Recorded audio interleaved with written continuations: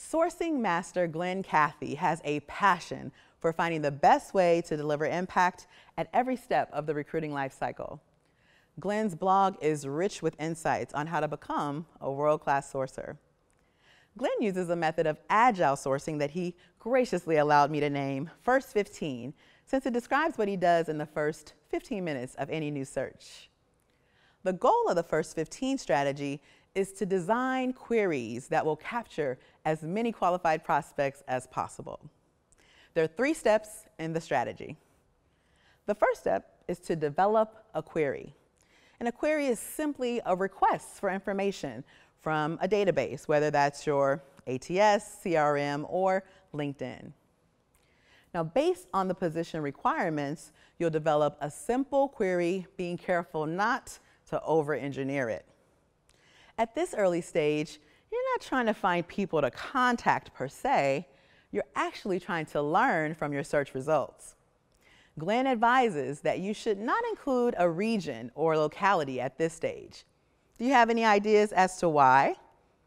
Well, Glenn notes that it's because some of the best profiles to learn from may not be in your target location. The second step of the First 15 is to execute the query. Now, after running the query, you should inspect the results. Here, you're looking to identify issues like, why are false positives being returned? Observe trends like what patterns or concepts you're noticing. Lastly, you'll want to analyze the data, taking note of any titles or companies that very strong candidates seem to mention. After you've developed and executed the query, the final step of the First 15 is to modify the query.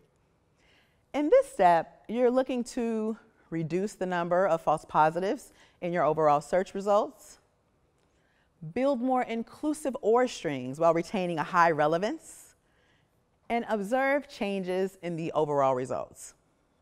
Now, you should repeat this final step, modification, as often as needed. Here's a tip from the master.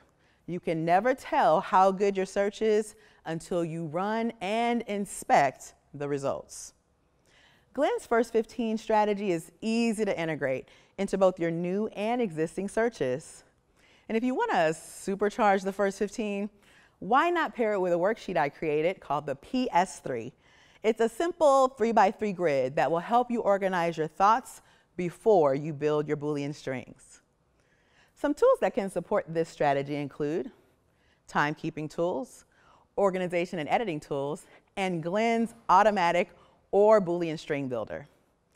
Are there any other tools that you would add to support this strategy? Tweet me at TalentGenie with the hashtag First 15 and let me know what tools you might add to the stack.